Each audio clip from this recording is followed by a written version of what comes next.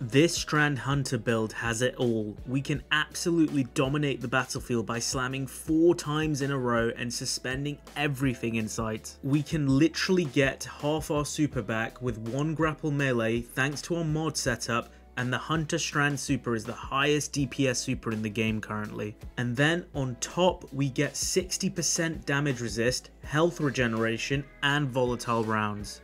We also have insane ability regeneration, so you can repeat the core gameplay loop effortlessly. I'm not exaggerating in that this is probably the strongest Strand build out there currently. Dim link for the build will be in my Discord, link for which will be in the comments or description below. At the heart of the build are the Forgotten Hunter boots, the Radiant Dance Machines, which when you dodge near an enemy, it gives you 6 seconds of time to spam as many dodges as you want. Combine this with the Aspect Ensnaring Slam. This lets you slam down, from my testing, up to 4 times in a row and suspend every enemy on the battlefield. Thanks to our fragment, Thread of Mind, when we defeat these enemies which are suspended, we get our class ability back, so we can restart this dodge slam gameplay loop very easily. I found that the Radiant Dance Machines were much more devastating in suspending every enemy in sight, including champions, than something like 6th Coyote, which gave 2 charges of your dodge ability. Once we've suspended our enemies, we can then use our grapple to swing in and destroy them with our melee. The grapple melee is unique in that it benefits from both melee mods and grenade mods, so we can take advantage of this to generate tons of super energy. Just look here, I get over 50% of my super energy with just 1 grapple melee.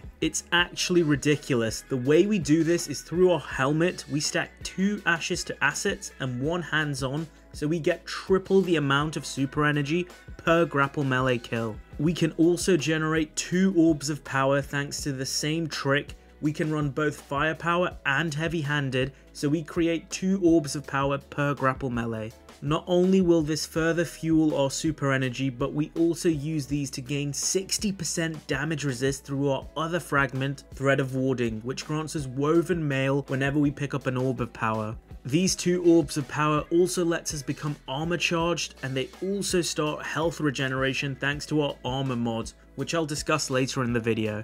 So let's go over the rest of my Strand build that optimizes this basic gameplay loop and maximizes it. I run Gambler's Dodge so that when we start our dodge spam, we instantly gain back our Threaded Spike melee. You could run Marksman's Dodge for the shorter cooldown, but I absolutely hate the animation of Marksman's Dodge. We're obviously running Grapple Grenade to take advantage of the double mods. Our first aspect, as we discussed, is Ensnaring Slam, which lets you suspend enemies when you dive to the ground using your class ability. Secondly, we have Widow's Silk, which lets you have 2 charges of your Grapple Grenade. For our fragments, we run Thread of Mind so that we can get our class ability back when we defeat those suspended targets.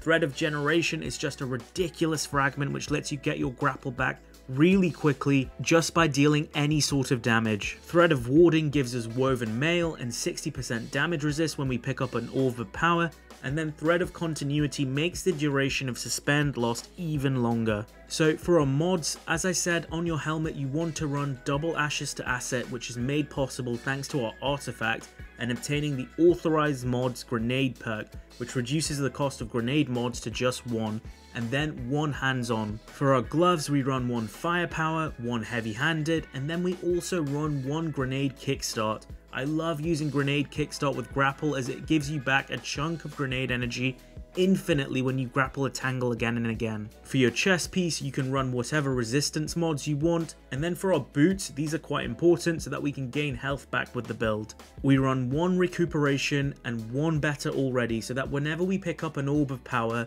we gain a chunk of health back and instantly start health regeneration. It's honestly a lifesaver with this build. We can also run 1 copy of Insulation so that we can gain more class ability energy when we pick up an Orb of Power. Finally, for my class item, I run 2 stacks of Utility Kickstart to gain back even more dodge. This really comes in handy when you mess up your gameplay loop and dodge too early, not near an enemy, so you can gain back a big chunk straight away. The stat distribution for this build is pretty simple. In number 1, you want 100 Resilience as your highest priority for damage resist, because our Strand build and the mods we use regenerate so much ability energy that you can get away with low stats in literally everything else. If you were to want to optimize this build fully, then in number 2, I'd go for mobility next to get your dodge back faster, and then discipline in third to minimize grapple downtime, and then finish the build off by aiming for recovery, intellect, and strength in that order. So there you have it guys, my infinite suspend and infinite super hunter strand build that I'm definitely going to be taking into higher level content. It covers every single base. Massive crowd control through suspend, huge DPS through our super, which we can get back really quickly, health regeneration, and finally insane ability spam. If you enjoyed what I talked about today, remember to drop a like and subscribe to the channel for more PvE and PvP builds as we get deeper into Lightfall. I'm Mr. On It, and that's it for today. Peace out guys.